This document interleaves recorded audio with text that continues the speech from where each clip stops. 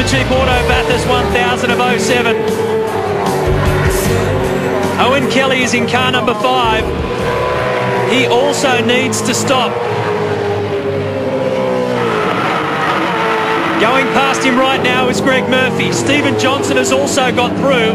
Spitting up there, Matty. And car number 5, the Orcon Ford Performance Racing entry, is on basically the same strategy as Jason Bright. Problem for Owen at the moment is that, unlike Bridie, he's 45 seconds down to the leader. And so even though he does have to make this other stop, when he inserts back into the traffic, he's not ideally positioned, and he just lost 2 spots in the last 6 kilometres. Probably because it's a bit nervous over the top of the hill with a sprinkle of rain here and there. And Macro, you've got everything crossed here, and you're doing the rain dance. Yeah, mate.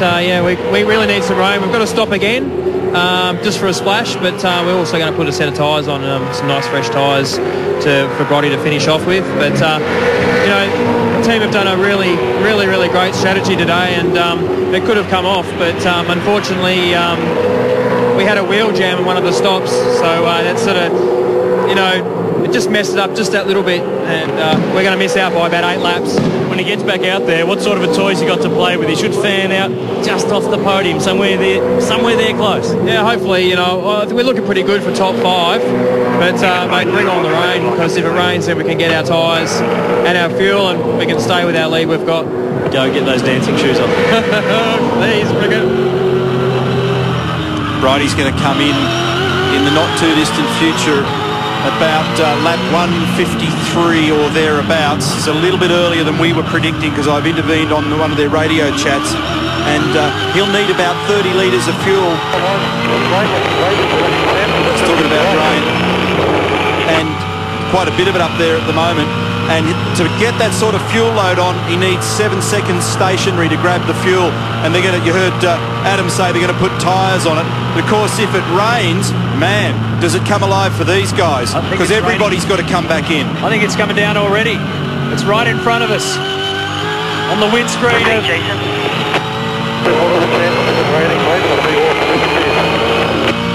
you go. Just looks like speed is now.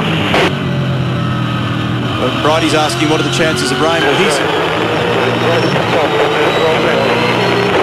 he's best positioned to answer it, because he's the one that sees what it looks like at the top of the mountain, and often when you're driving up there, you end up radioing back when you make the run up here to the top, to the cutting, and you give everybody a real good weather update. Make sure you're very careful across the top, Jason. Wow, this changes the game, folks. This changes the game. Jason Bright's got 28.8 seconds margin. Rain is coming down, and if it rains enough, they've all got to come back in for wets, and he's the one that all he needs to do is grab a little bit of fuel, chuck tyres on, and bolt back out there. They've told him to be super careful up here. It's definitely hitting our lenses. The question is, how much is falling at the top of the mountain? It's knocked a second out of their pace. Bright did a 10.9 that lap. Winterbottom a 10.2. Lowndes a 10.7. Stevie Johnson a 10.3. Greg Murphy a 10.3. The Brollies are out. This is where it hits first, obviously. Bright will get a good view of it and a good understanding. And boy, will this make a big difference. Oh. Bright couldn't pull it up then through the right-hander before you get to the dipper, and front left just pinched. The grip's reducing up there. He has a 28-second lead over Mark Winterbottom, and more problems for car 67. At the cutting, that's Paul Morris in a very dangerous position. Hard to turn the car round there. He'll have to have faith in the marshals. Race director Tim Schenk and Steve Priest to his right. And there is a safety car.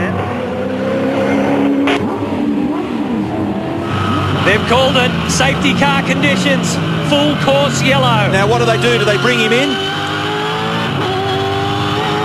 He still hasn't made the call. They've asked the question. What's he doing? He's in. Jason Bright in. He's got a... Now what tyres do you put on it? What a gamble.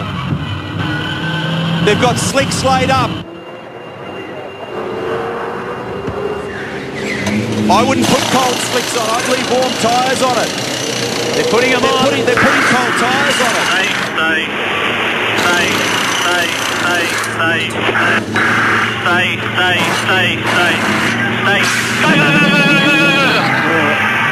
Did I see that right? Did they put cold tyres on that car, on it?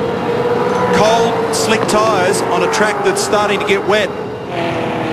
I can confirm for you, Neil, they were slick tyres, cold slick tyres thrown on. They made a change. They weren't ready. They were starting to get ready for the stop. The boys had jumped out into the lane to get ready, and then Jason appeared. So they had to jump around. So it was a little bit of a slower stop. The wets were here on standby. They wheeled these out about 20 laps ago, but they've gone for slicks. So Winterbottom's already gone by. Craig Lowndes has already gone by. And now Jason Bright pops out in third position. But on good condition tyres, depends which way the track goes here. Stone cold tyres though, others have got residual heat. This is what happened to Paul Morris right at the cutting from side to side. Such as the slippery condition at the top that trapped Paul Morris on the run up to the cutting. Couldn't pull it up. Locked the rears and whack into the wall here. Team Sierra May cars have had their troubles. That was the celebration in the Fujitsu camp when they knew that they could get their boss in, Jason Bright. So the situation is this, under safety car conditions, we've got about 15 laps to go in the big one of 2007. Hold on, folks. We're going to the checkered flag.